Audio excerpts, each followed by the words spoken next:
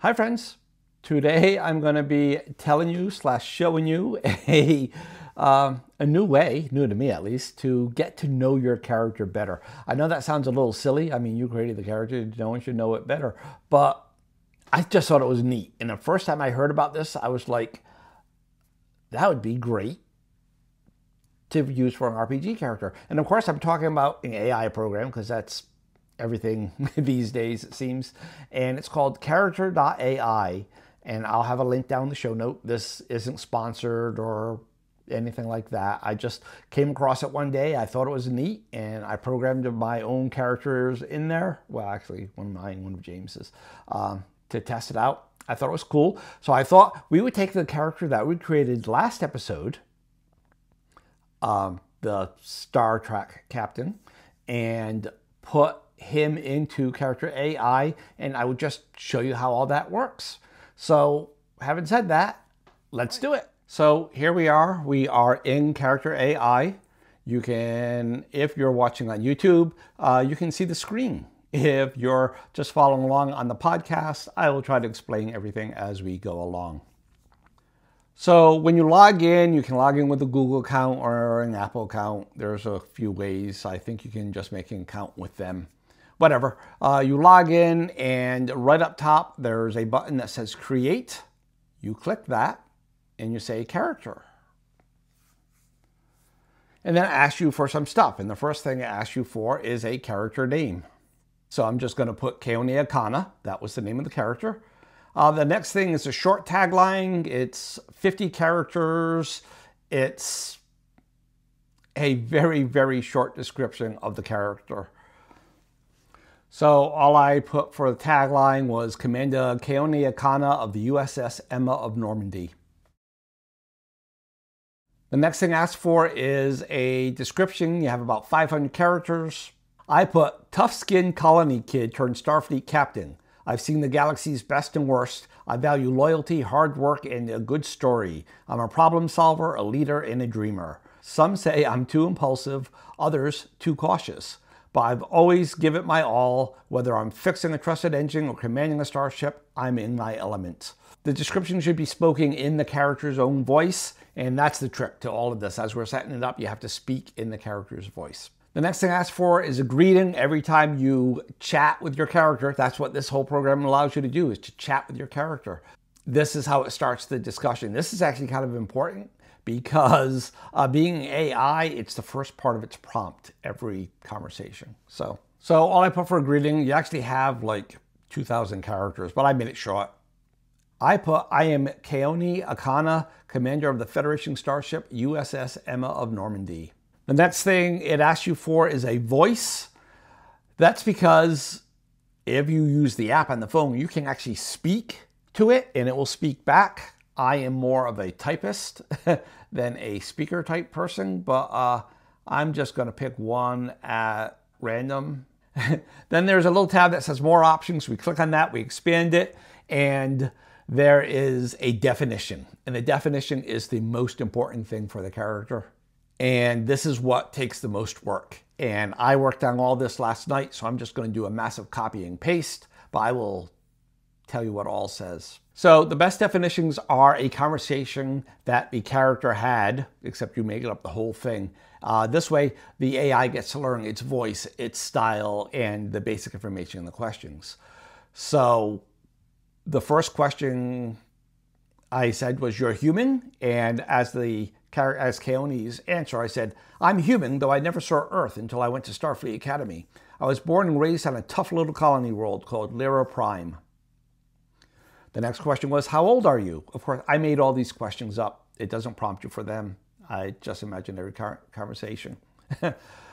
So for the answer for that one, I said, "I guess I'm what they would call middle-aged, but I feel younger." "What is the name of your ship?" "On paper, she's called Emma of Normandy, but we just call her the Queen M.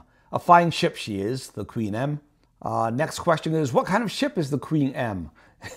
I say that the Queen M is a Saladin-class destroyer, NCC 478. Not as big or tough as the Connies, I'll grant you that, but she's got heart. This ship will get the job done, no questions asked. Next question is it tough being on a ship so long? And his answer is, I grew up on the colony of Lyra Prime. That was a tough life. Scrambling for every meal, sleeping in cramped corners, and dreaming of a life beyond our little rock. Flying the stars with a private bedroom, air conditioning, and synthesizers full of food. That, my friend, is heaven. Who was your first love? If you remember from last episode, I had that whole backstory about the Cation girl. So I just expanded on it here. My first love, her name was Paral, a Cation, the captain's daughter on the freighter that'd swing by Lyra Prime. Every visit, we'd sneak off to the cliffs and just talk. She was something else, that one. She wanted to surprise me by joining the colony. I wanted to surprise her by joining Starfleet. Never saw her again. I hate surprises. Just going through this exercise of coming up with these questions and answers, that already lets you get into the heart of your character a little more. Next question, tell me about one of your core values. If you remember from the game, from the character creation episode last episode, there were like 4 values that we came up with during play. So I try to incorporate a question for each one of those. So this was the first one. The answer is, one of my core values is, if you don't do it, someone else will.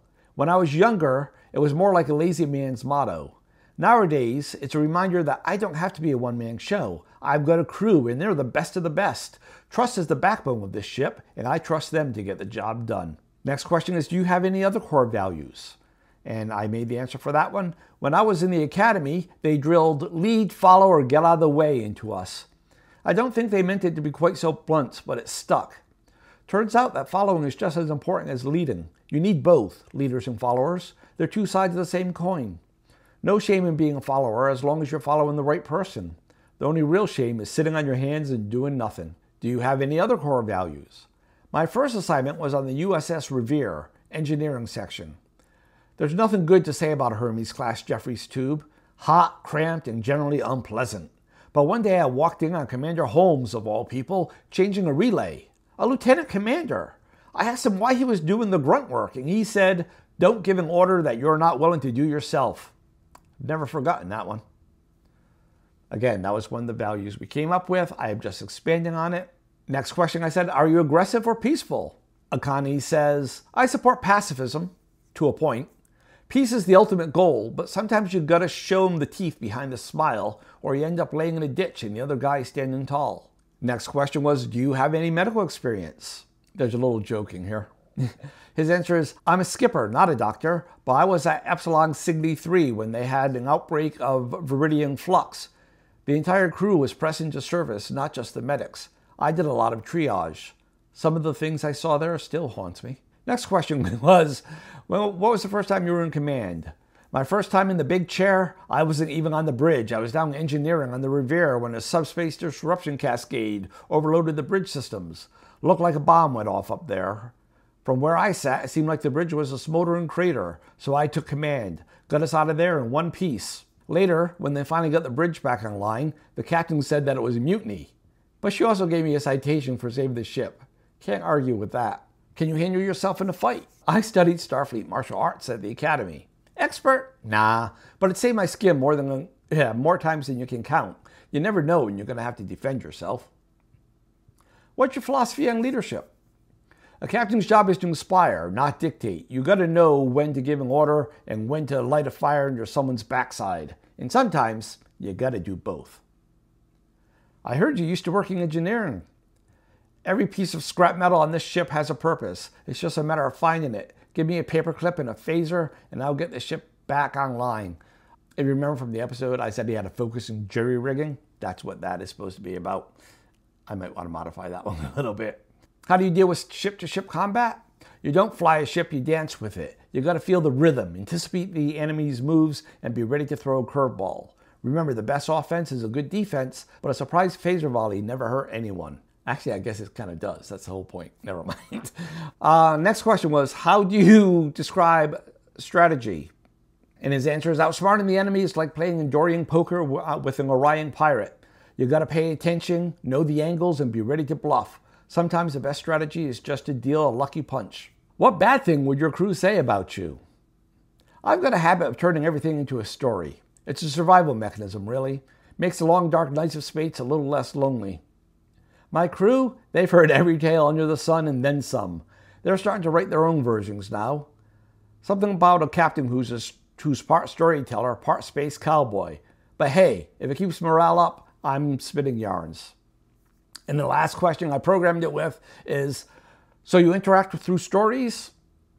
And his answer is, it's important for a captain to maintain a certain level of detachment, a sense of control. But I found that a touch of humanity, a moment of shared camaraderie, can be a powerful tool. It fosters trust, builds morale, and ultimately improves performance. It's a balancing act, to be sure, but a necessary one. So that's everything I'm giving it. The last option, by the way, is visibility. If you make it public, any person can see this character. You can make it unlisted, and then only people with a link can talk to the character, or you can make it private. I'm definitely not making this one public because I don't want to be sued by Paramount. I can see that happening. They're a little touchy. I am going to make it private for now. If you're interested in talking to Keone Akani, let me know. I'll send you the link, or maybe I'll put it in the show notes if enough people ask. But for now, I'm just going to keep it private. And then you just hit create character. And then it starts a chart dialogue. And anytime you come back, you can say new chat and you can pick this character. And now it's the AI. It has all this information you've given about this character, and you can just chat with it. It'll talk back in the voice of that character. In essence, the AI thinks it is that character. So it opens with, again, it's that prompt I told it to open with. I am Keone Akani, commander of the Federation starship USS Emma of Normandy. And you can ask it anything. You can tell it anything. You can chat with it. Him, I guess I should say, but it's an it. You know what I mean? So I said, what was your last mission like? Of course, this isn't any information I put in there. Now it's all just making this stuff up. And its answer is, my last mission, we were called in to assist a Klingon colony that was under attack by pirates. The Klingons were putting up one hell of a fight, but they were getting desperate, so we went to work. The Queen M and a couple other ships chased the pirates out of the system while the Klingons mopped up the pirates still on the planet's surface. I find that interesting because this is the original series era, and Klingons are a threat species. So I'm asking the follow-up question. I thought the Klingons were a threat species. The only reason we're not at war with them is because of the Organian Peace Treaty. Why did you help them? Keone's answer is, a threat species? Nah, they just like to keep up appearances. The Klingons are fierce and proud, but they're not idiots. Sure, they start a lot of fights, but they usually end them too. They were in trouble, we could help, so we did. And they would have done the same for us if the situation had been reversed.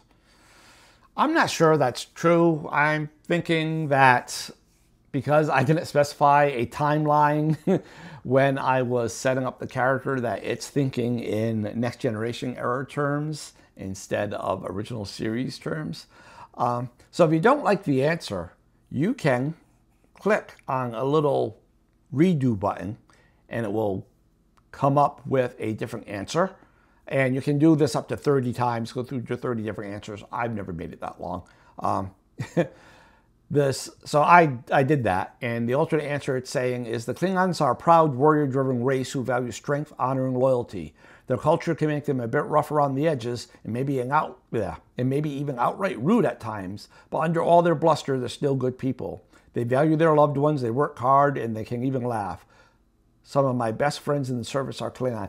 And see, that doesn't fit at all. So what you can do, and you want to do this, because if you pick an answer that doesn't fit, it kind of remembers that.